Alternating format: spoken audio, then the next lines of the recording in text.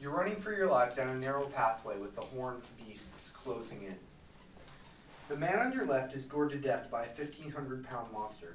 On your right, there's a pile of runners desperately trying to get away. Your adrenaline is pumping. Will you make it to the finish line? Will you live another day? I'm talking about the running of bulls prevalent in Spain, especially Pamplona, Spain. The Bull Run is an event every year from July 7th to 14th where people willingly run alongside bulls in a thrilling dash in a narrow pathway, risking their lives. Several things you should know about the Bull Run are its past, the danger and attraction to it, and what it has become today. Let me first go and talk about how this originated. The first thing you need to know is that in the 13th century, bulls needed a way to be brought to the bullfighting rings. So what they would have people do is run behind them. There was also another thing that was coupled with this. What happened was there was the festival for Saint Firmin in Spain. And this festival was originally a somber religious tradition held late in the year. And what they decided to do was take this bull running event and mix it with the traditions, which in 1592 has happened ever since. Every July 7th through 14th. For how this came to be, in an article regarding the history of Spain published in 2011, Damien Corrigan stated, as the original somber religious festival took on a more frivolous overtones, the celebration was moved to July for more reliable weather. I'm now going to move into the danger and attraction regarding the event.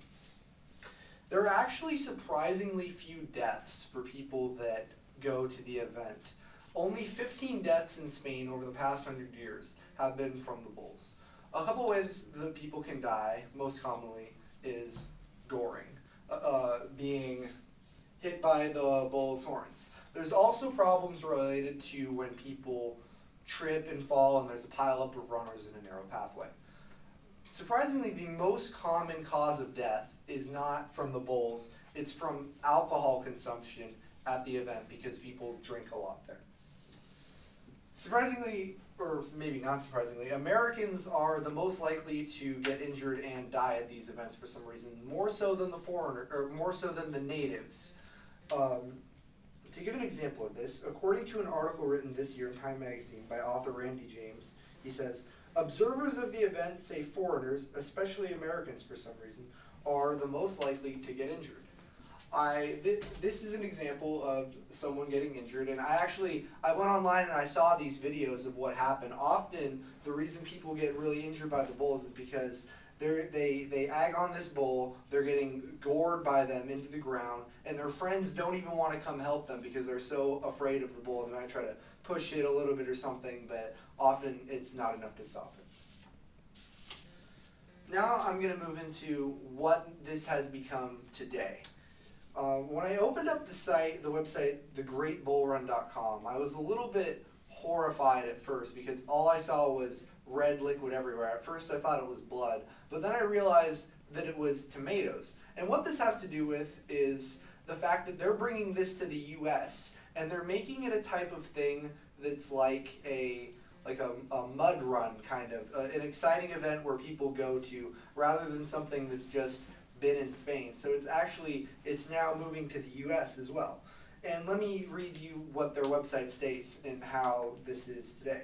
Face the adrenaline rush of a lifetime as you run behind the 1,500-pound bull stampeding down a quarter-mile course. Then celebrate with thousands of thrill seekers in a massive day-long festival that also features our insane tomato fight, Tomato Royale, which is clearly quite different than how it started.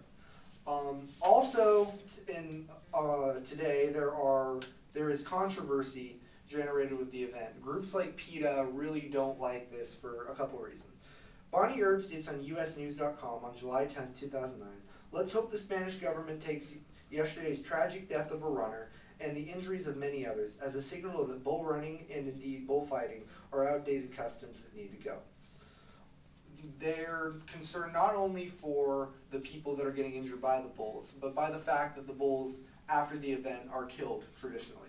For an example of this, PETA's UK affiliate says that they are violently killed after the tradition, which is cruel and should not be continued. In conclusion, the Bull Run is an interesting and controversial run with roots far in the past. It is bigger than ever today and expanding far beyond its humble origins. It's not something I would ever try, but it's only my job to inform you of what it is, so I won't recommend anything against it. All I'll say is that hopefully no one else is injured in the event.